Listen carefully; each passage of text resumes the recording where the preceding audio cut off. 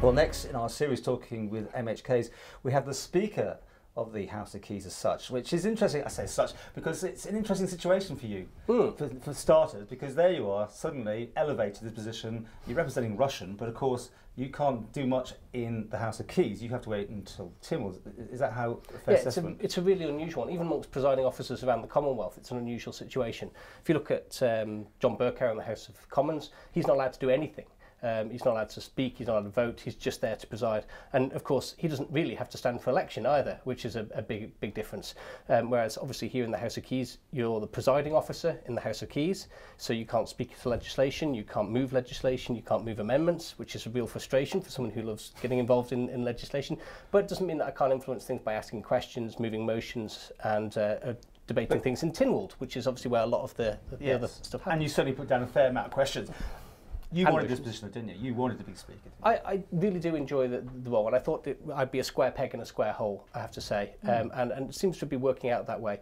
I mean, one of the things I really enjoy personally is the history of Tynwald, and it's just we're steeped in it, over 1,000 years of continuous Parliament, and so to be a little part of that, when I look up at my wall in my office there with all the former speakers back to the early 1700s staring back at me, you're very much conscious that you're part of that long road of history that we're travelling down. If I was cruel, I'd say people like you like dressing up, don't you? Because it's not like army outfits. You're always seen dressing in outfits. But actually, it's about the role, and the role is a really important one constitutionally, and it takes somebody that knows and understands the Constitution to do it. And let's be honest, when we came back after the last election, there weren't an awful lot of people who had that, and so fortunately, it was something that I was interested in doing anyway. Well, let's talk about the position. I mean, you've got this new House, which for certainly pretty well the whole year has been working.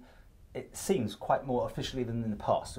Am I being fair? There used to be long debates. Officially is a subjective term. But, yeah, but everything's a bit quicker. You know, people call it a love-in or something. But have you found it challenging to control these people or not? Has it been quite an easy sort of situation for you? No, I don't think it's been challenging to control in terms of managing the business of the House. That's been relatively straightforward. Certainly one of the good things that we've done in this administration that hasn't been done in the past is actually give the members a really good induction programme so that they've been able to hit the ground running far more. And I appreciate what you're saying about loving. I think there was a genuine desire to try and be more collegiate, to try and work together. Half of you, weren't they, of course? It's a massive it's the biggest turnover since 1976 in terms of members, and so that brings a big culture change to an organisation as well when you have half the members turnover as well.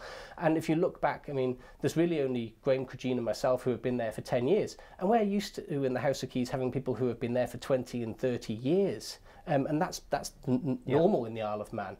In fact, it's normal in a lot of places. But so to have quite a relatively inexperienced house is something that we've got to both be proud of in terms of the changes it can bring and the changes to culture and the can-do attitude that it's brought and losing some of the emotional baggage, but also be wary about some of the side effects of doing things that maybe not have been thought all the way through. Has it changed much over this year then, as far as you've seen? Yeah, yes, the culture of the place has changed quite dramatically.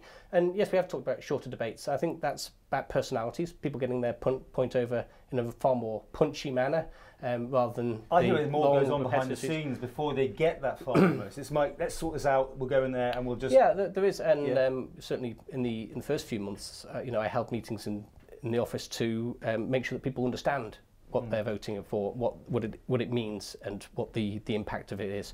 That they've told office members have grown in confidence, but it's still good to sort of have those conversations and talk about what's going on, what that means, and in some cases, you know, what the historical context for some of these things is. Okay, and back to the point that you mostly have to remove yourself from it. Have you found it frustrating? Yes. Absolutely, yeah, of course it has. If you look at my first term, you know, when I came in, I mean, the amount of amendments that I put down for legislation, I moved several private members' bills to try and reform things, and of course I can't do that now. Now, there's more than one way to skin a cat, and you know, I've been around the block a bit now to know how else to do things, but it is a bit of a frustration not to be able to do that. But as I said, you have your moments in Tynwald, and you've certainly been active in that. Okay. What sort of year do you sum this up as? You know, you are a career politician already, really. I mean, I don't know what you mean by that. You tell me what you mean, and I'll see. Remind me, when did you go? You're the youngest member of the House. 2006. Yeah. Okay. So 11 years. You're looking forward. You're going forward. This is your presumably what you want to do next time as well and carry on. Well, I don't know. Does that not make you a career politician? Well, I don't know. One of the things that I really reflected on when the last House was sort of leaving last July was actually looking around the chamber at some of the individuals that were there. I thought, if I ever become part of the problem rather than part of the solution, then just take me around the back and shoot me. So I don't honestly anticipate being there till I'm sort of 72. I think I've got plenty to give them. Yeah, but you've got your eye on the prize being president, I suppose, at some point. To be honest, I don't know whether. I mean, there's a whole load of career options. There's a whole load of career options out there, aren't there? Because, I mean, Tony Bretton went from Speaker to being Chief Minister. Others have, Charlie Carouche stayed as Speaker for 50 years. I don't see that as being a particular option. Would you like to be Chief Minister? And Steve Roden, of course, has gone, and many have gone from being Speaker. Which one would you like? I don't know. I've got 4 years. Got 4 years to work out whether I stay or go, whether I want this job or that job. But you might like it. You like this sort of thing. I don't know. I certainly did think about it briefly going into the last election. Did I want to be Chief Minister? And I wasn't sure whether. I certainly came to the view that I wasn't ready for it, and that probably meant that a lot of other people weren't going to be ready for it either. Okay, and let's talk about that government and this government. There was that massive thing that you were sort of leading a coup on the last one. When if I was so desperate to be Chief Minister, then maybe I would have stood. So maybe it sort of goes to show that it was an absolute pile of rubbish in the first place. Right. Okay, so this government compared with that one, I mean, let's do with the scoring thing. I mean, how would you give the government out of 10? I think they've done really well. I think the government has set out its stall, set out its plans, and it's been quite engaging in the way it's done that. So I'd give them an 8 or 9 out of 10. I think they have done really well setting out their stall. Right. I think we're now starting to creep into the sort of policy delivery phase. And this is where the danger comes in about some of the inexperience of some of the ministers, and they really need to listen to officials about how to deliver policy, because there is going to be a lot of bad news, and there's a way of delivering that, and there's a way of setting that. So some of the new ministers aren't quite on message, or they're not listening to their I think it's more about honing the skills of somehow coming out with the bad decisions, setting the context, giving the background, giving the options, and saying this is what we think we need to do, and then sort of taking that through with people. And that, I'm not silly enough to know that to believe that everyone's going to suddenly think, oh yes, what a great idea and what a good job everyone's doing, because these things are hard and there are a lot of options. But in terms of the planning stage, which is I think where we're at after a year in, I think the government's done well. It's now about implementation and delivery, and they're the dangers that I think this administration can potentially face. And what's your views on transparency of government? And I'm going to get to freedom of information. I think you probably know where I'm going on this question. Do you believe it should be as open as people now can get information about your trip to the Falklands? Absolutely, and it's never been a secret. I mean, the fact is that I think the freedom of information request followed the fact that we published this information anyway. So I've got absolutely no problem with. You didn't like it though, did you? You kind of had a bit of a swipe at the papers about the way they put it in. Well, I do think they have a bit of an attitude towards politicians in terms of they're always looking for the negative angle. If that's what sells them papers, then that's down to them. But stand by paracetamol buying and all those sort of things that popped up in that. Yeah, I mean, for those who went on Facebook and read my version of events rather than the highly abbreviated version given by Isle of Man newspapers, I think they'll see my justification for it. And it is a judgment call. There's no easy answers to it. And going back, I might well have done things differently. And that's part of learning. Okay, but the way forward now, is it this transparency that absolutely makes a difference to how it was? I mean, no, I don't think it's the transparency that makes a difference to how it was. I think there's been a spirit of transparency, and now it's backed up by more powers. If you look at the amount of requests that were turned down under the old code of practice rather than the actual legislation, there were very few. So I don't think it's making a big difference like that.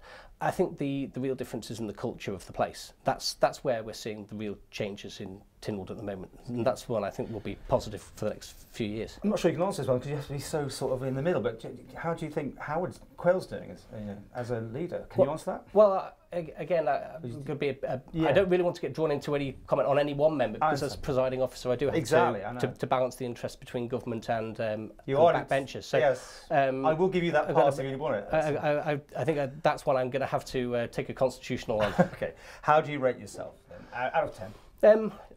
I think this year it's been a year of realigning myself. I mean, going from a job running a department and delivering in a department and sort of saving money, redesigning processes, slimming it down and improving results, which I think, as a team we did that in the Department of Home Affairs, cut costs by 20%, cut manpower by 13%, and delivered a crime level lower than 1970. So, yeah, but it seems to be numbers are going up again. We're still the safest place to live in Europe, and you know what you're talking about is sort of in the margins about, you know. Sure, I know it's about but it's certainly going up. There's more, you know, you cut everyone down now. There seems to be headcounts going up again now. Is that worrying? Well, so across government there has, and that is a worry, because obviously that has implications in terms of public finances and things like that. And not part of my role as Speaker, but another one that I have sought out is that chairmanship of the Public Accounts Committee, which has been a fascinating return to that area. I mean, I was in it in my first term, but obviously as an accountant, this is your background. This is bread and butter to me. So we've taken on a big task in looking at the hospital, and that's our next inquiry going forward. It's going to be, you know, quite a big task to look at it. It's £100 million worth of spending goes on at Nobles. You know, how can we recommend improvements in efficiency, effectiveness to something like that? It's not an easy task, but you know, you've got to set yourself big goals if you want to make big changes. And back to the whole business about actually, you know, you still represent Russian, but you are the Speaker. Has that really made things trickier for you to deal with when people ring you up about something's blocked or something, you know, those sort of calls? No, I think in terms of representing Russian, having 10 years under your belt and knowing where things are, who to go and see, who know the signposting element of it, that's really useful. And so there's no replacement for that. So in terms of getting constituency work done, you know, that's a lot quicker, a lot speedier, a lot more efficient than probably ever before. Yeah, there was frustration about not being able to move legislation and only having the ability to put questions down once a month. But compared to being a minister, that's actually quite liberating, actually. And if you weren't the Speaker, which department would you have liked to have been given? Because you would have been made, obviously, carried on being a minister, no doubt. Were you happy where you were, or anything else? I really loved Home Affairs. I had a fantastic team, you know, with dressing up again. Well, there's no uniform for the Minister for Home Affairs. No, but in terms of, you know, working with people like Gary Roberts, with Bob McComb, with Jane Quayle, with Kevin Groom, with Ian Young, and the team around the Department of Home Affairs, you know, that was a fantastic place to work, and I would have worked there for the rest of my life quite happily. But that's not where the challenge is for me, and it's not always the best thing for an organisation. So 5 years there, and then moving on. So in terms of what else I could have done, I think, I don't know, it's one of those things, it's speculative, and I don't know, I possibly could have ended up in Treasury, I don't know. Well, that again would make sense with your background. So anyway, as we leave this, we'll see you down as either the Chief Minister or the President of Tynwald at some point, don't you think? If I stay in politics, I mean, as I say, you've really got to answer that question in yourself, am I being useful? And I think perhaps some of my former colleagues weren't critical enough of themselves in asking that question. You know, if I start getting that sort of feedback, then I think it's time to go on your terms rather than wait to be kicked out. Any more trips away with the Commonwealth Parliamentary Association? Yeah, Miss Betterson and I are going to Bangladesh for the Commonwealth Parliamentary Conference, where you get some more air miles in here, aren't we? I have to say it's going to be an interesting experience, but bear in mind that we'll be at an airport hotel for a week or so. You're not trying to make us feel sorry for you. No, what I'm trying to say is that this isn't a week on a beach with the odd meeting thrown in. This is going to be back to back. In fact, I'm giving a talk to the Small Countries Conference that's going on. So this is about the Isle of Man's place in the world. And if we're going to be a nation state, if we're going to have that world's oldest parliament, we need to sort of sell ourselves abroad. And we need to contribute to the improvement of others. And so it's not just a one-way thing where we go out there at the public's expense. We've got people see how the public perception isn't that good when you constantly, you know, people are always going around here there, and it always seems to be somewhere nice and sunny or interesting, and it's not just, you know, it really isn't always somewhere the airport hotel in Gatwick or something. Nice and sunny. But then again, if you're going to have an international conference, you've got to have it somewhere, and it was only a couple of years ago it was held in Have you always London. been in favour of this, or was you just love it because you? No, I think one of the things I love about the Commonwealth Parliamentary Association is it's a fantastic educator for parliamentarians. So we have a regional meeting for our own area, and then there's the international meeting, and we send 2 people off to the international meeting. We send 4 to the regional meeting, and it's a safe space for politicians to float ideas, to try things out, to see how it works in other jurisdictions in a way that you just can't do on the Isle of Man. The thing is, I know everyone comes back and does reports to other members, but what still mystifies me is that there's no more contact, like with when you come back from somewhere, not doing an interview with the press, not just me, but just say, well, we've done this and we've done that. And do you think that would be? We always do a press release afterwards, and of course it's up to the journalists if they want to follow up on it. Okay, blame us.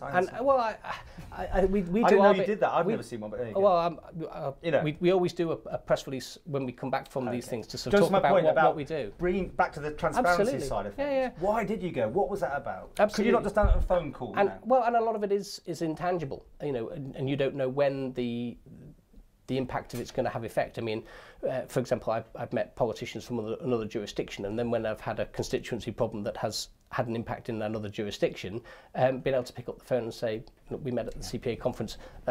That's not. It's a file of facts thing of numbers. But it's also actually paying big dividends for the Isle of Man, because we're becoming quite well known in the CPA as a go-to place with good practice. So we've got 120 odd members of the Khyber Pakhtunkhwa Assembly coming through the Isle of Man at the expense of the British Council, because we're a place to come and learn about good practice. We have had the Commonwealth Parliamentary Association Secretary General coming. We've got people from the Falkland Islands to come and learn about public accounts. So it's a two-way street, I think. And you relax about when you had 5 people disappear to Canada all in one go. Yeah. I mean, but what devastated the house, and there's nobody left. But what a great investment in their education, because these guys are now going to be thinking far more critically about parliamentary procedure, about how to approach the job. Loads of people come into the House of Keys with a good understanding about what they want to change in government, but not always a good idea about how that works, how the systems work, and how to do the other parts of the job that they haven't perhaps been focused on when standing for election. The CPA is really good at that, and I think that long may it continue. But we also must value parliamentary education, and I think if you don't invest in your politicians, it'll come back and bite you on the backside, because they won't know what they're doing. We'll leave it at that. We'll come back next year and see how you've progressed, and if you're going to give me some more answers. All the answers you ever want, Paul.